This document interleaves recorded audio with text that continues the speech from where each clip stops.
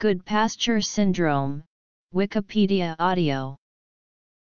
Goodpasture syndrome is a rare autoimmune disease in which antibodies attack the basement membrane in lungs and kidneys, leading to bleeding from the lungs and kidney failure. It is thought to attack the alpha-3 subunit of type 4 collagen, which has therefore been referred to as Goodpasture's antigen. Goodpasture syndrome may quickly result in permanent lung and kidney damage, often leading to death. It is treated with drugs that suppress the immune system such as corticosteroids and cyclophosphamide, and with plasmapheresis, in which the antibodies are removed from the blood. The disease was first described by an American pathologist, Ernest Goodpasture of Vanderbilt University in 1919, and was later named in his honor. The antiglomerular basement membrane antibodies primarily attack the kidneys and lungs, although generalized symptoms like malaise, weight loss, fatigue, fever, and chills are also common, as are joint aches and pains.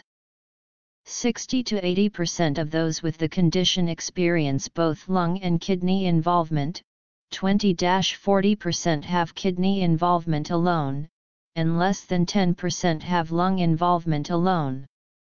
Lung symptoms usually antedate kidney symptoms and usually include coughing up blood, chest pain, cough, and shortness of breath.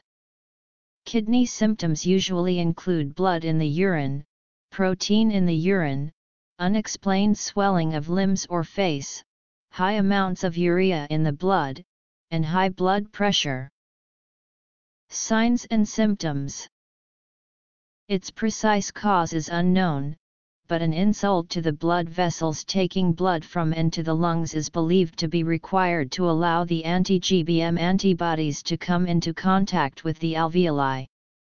Examples of such an insult include exposure to organic solvents or hydrocarbons, exposure to tobacco smoke, certain gene mutations, infection, cocaine inhalation, metal dust inhalation, bacteremia, sepsis, high oxygen environments, and treatment with anti-lymphocytic treatment. GPS causes the abnormal production of anti-GBM antibodies by the plasma cells of the blood. The anti-GBM antibodies attack the alveoli and glomeruli basement membranes.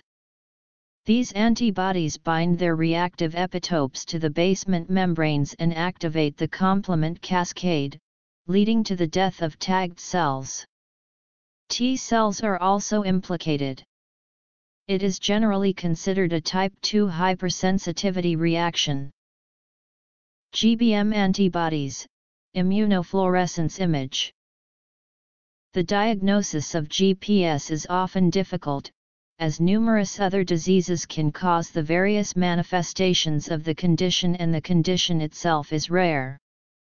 The most accurate means of achieving the diagnosis is testing the affected tissues by means of a biopsy, especially the kidney, as it is the best studied organ for obtaining a sample for the presence of anti-GBM antibodies.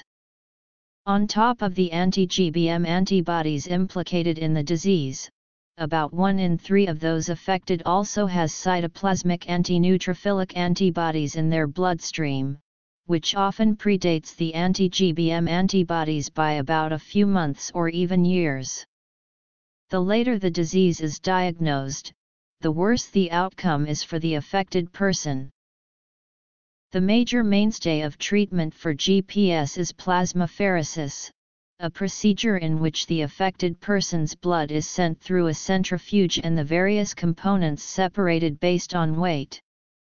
The plasma, clear liquid part of the blood, contains the anti-GBM antibodies that attack the affected person's lungs and kidneys and is filtered out.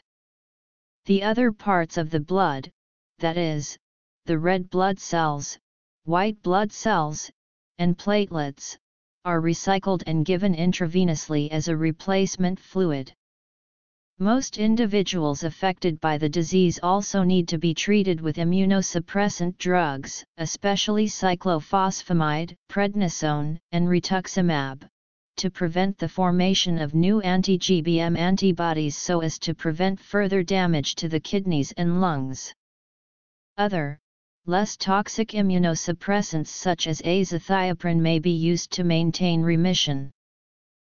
With treatment, the 5-year survival rate is 80% and fewer than 30% of affected individuals require long-term dialysis. A study performed in Australia and New Zealand demonstrated that in patients requiring renal replacement therapy, the median survival time is 5.93 years. Without treatment, virtually every affected person will end up dying from either advanced kidney failure or lung hemorrhages. GPS is rare, affecting about 0.51.8 per million people per year in Europe and Asia. It is also unusual among autoimmune diseases in that it is more common in males than in females and is also less common in blacks than whites, but more common in the Maori people of New Zealand. The peak age ranges for the onset of the disease are 20-30 and 60-70 years.